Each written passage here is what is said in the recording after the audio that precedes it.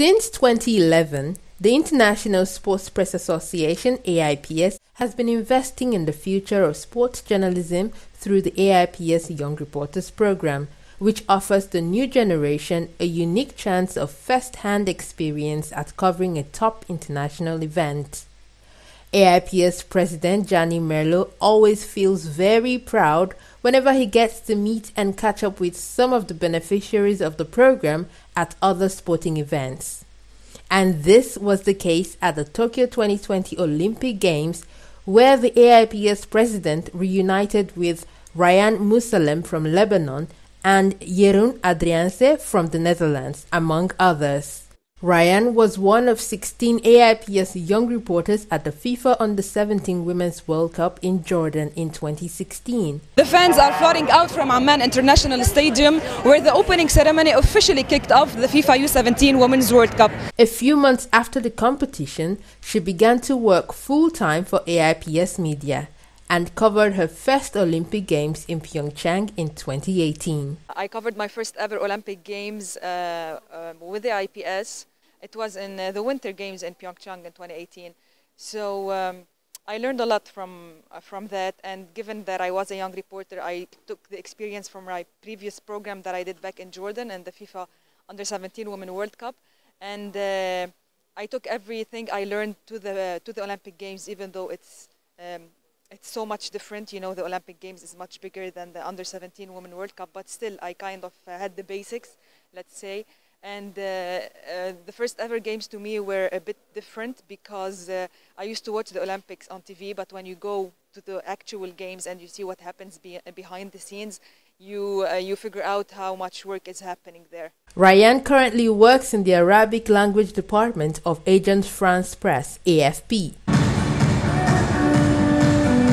When I was working with the IPS in Pyeongchang 2018, we kind of had like to cover some stories during the day and look for stories and find some angles about certain sports. But now the work is a bit different because AFP is a news agency, which means we have to cover all the results, like every result happening in the game.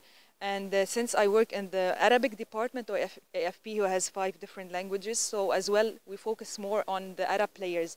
So it was very challenging, but challenging in the beautiful way. Jeroen's first program was at the UEFA Women's Euro hosted by his home country in 2017, after which he was invited to report on the Special Olympics Europe-Eurasia Refugee Forum in 2018 and the AIPS 82nd Congress in 2019. I've learned some pretty interesting interview techniques. He also participated in the IOC Young Reporters Programme at the Summer Youth Olympic Games in Buenos Aires in 2018 and the Winter Youth Olympic Games in Lausanne in 2020. Little wonder he was part of the Olympic Information Service team at the Tokyo 2020 Olympic Games. This summer I covered the Olympic Games Tokyo 2020 in Japan as part of the Olympic Information Service, OIS, which is basically a news agency provided during the Olympic and Paralympic Games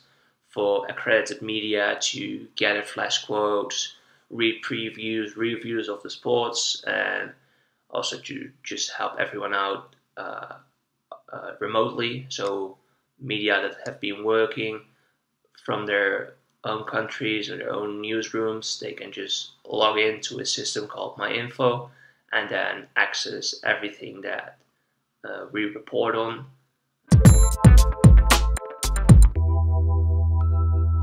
I guess every single person who gets the chance to be a young reporter, he's lucky or she's lucky, because first of all you get to meet friends from all around the world. And luckily, the group that I was with in Jordan, we've been told from people, probably from IPS, that like we are the group that like stuck together the most amongst probably all the other young reporters program. So we're still friends now. We still chat, if not every day, let's say at least once per week. So and getting to know people from different cultures and learning from them and giving what you know to them is something amazing. I would say it was a really valuable experience for me because 4 years ago I didn't really have a lot of experience in in journalism or in the sports industry. I had followed women's football for a year, and this really allowed me to, to see what it's like to be a part of a massive sports event, to cover it as a sports journalist with the guidance of our mentors provided by the AIPS. And I would say this has been a real stepping stone for me in my career in the sports industry, because it ultimately allowed me to, cover the Olympic Games this summer.